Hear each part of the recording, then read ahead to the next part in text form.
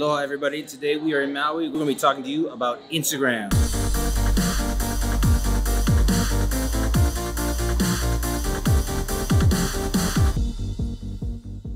So what we're going to do is go around the table of all these weird looking people. We're going to give you one tip each to help you step up your Instagram game. Ready? Let's work. Oh shit. So if I do a story, I make sure I hit all three. One hashtag, one location, one mention. So I'm targeting multiple areas with one story. So I try to hit all three every time I post. Good. What I like to do is focus on one specific type of genre, follow and engage with those type of accounts and not just like everything. It's just like photography. You gotta fine tune like what, you're gonna be good at, not try to be good at everything. So pick and choose. I'm terrible at social media. Brett will agree.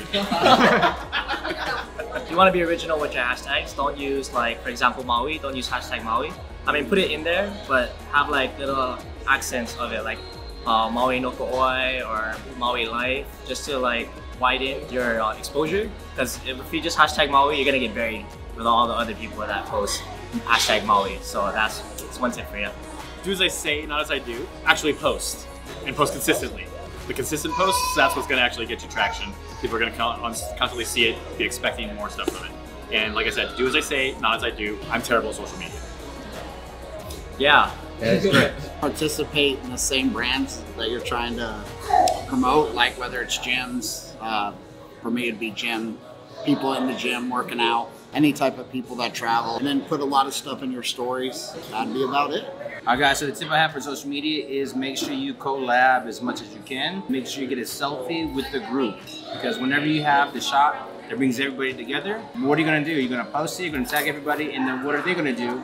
They're going to reshare it, post, tag everybody, and that's the easiest way to get your work outside of your own existing circle. Next, business tips. First and foremost, be crystal clear on your why for what you're doing, and let all of your decisions dictate why you're doing that to lead you in the right direction. I would say if you're serious about growing your business on Instagram, you gotta allot like a certain amount of time per day.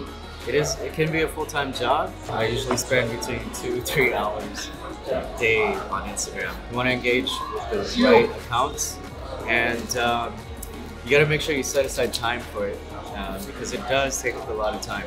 Most of my business comes from referrals in that sense, and take care of your referral sources in that sense. Like, remember their birthdays, give them Christmas gifts, network, do favors for them. Maybe a brand needs new headshots.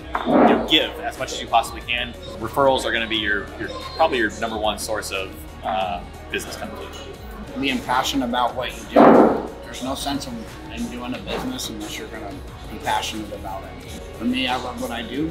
And if you're not passionate about it, you won't really be as successful when you're just working. And keep your goals in mind. Set little small goals to achieve the biggest goal. And that's what I have. If you hang out with 10 people that love shooting trade all the time, chances are you're going to shoot trade all the time. If you hang out with 10 people that are full-time photographers, chances are soon you will be a full-time photographer. I ask people that know what they're doing about business things, and I'm going to get time-tested, proven methods to increase my business. When you're starting out, don't be afraid to ask. Don't be afraid to reach out to people and ask questions. Even if you don't know them, take the chance of going and reaching out to them and ask for help. Surround yourself by people that are better than you, and you'll just only grow from there.